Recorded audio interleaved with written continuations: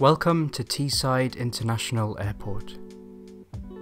Located near Darlington in the northeast of England, the airport serves the Greater Teesside region as well as swathes of County Durham and North Yorkshire. Recently taken into public ownership and renamed by the local authority after a protracted period of decline, Teesside International has been making a concerted effort to improve its usefulness and offering to the people of the Tees Valley region, and it now sees around 6 passenger flights leave per day to various domestic and European destinations, serving an expected 170,000 passengers this year. But it's a very safe bet that almost none of those passengers arrived to the airport by train.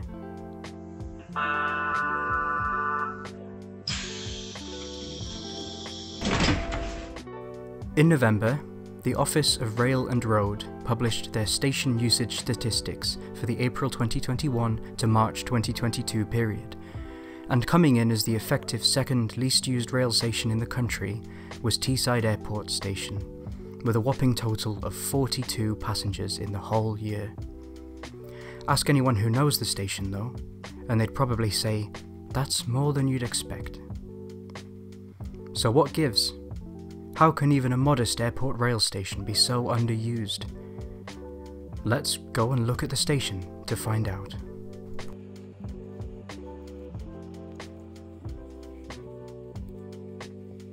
Here's the first problem.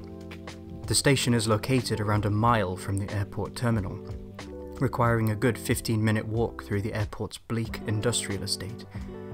There's no shuttle bus, no signs to tell you where to go, and there aren't even any pavements. This might be a good point to mention that the rail operator's website recommends you don't take the train. Once you arrive at the station itself, you see that it couldn't really be any more basic if it tried. There are no timetables to consult, but if you did, you would encounter the next problem. For years, the station has only been served by one train a week, on a Sunday, in one direction only. This is a parliamentary train, meaning the rail operator would really like to close the station, but since that's such an inconvenient process, they instead run a bare minimum skeleton service so inconvenient that no one will ever use it, in order to meet their basic legal requirements, and nothing more.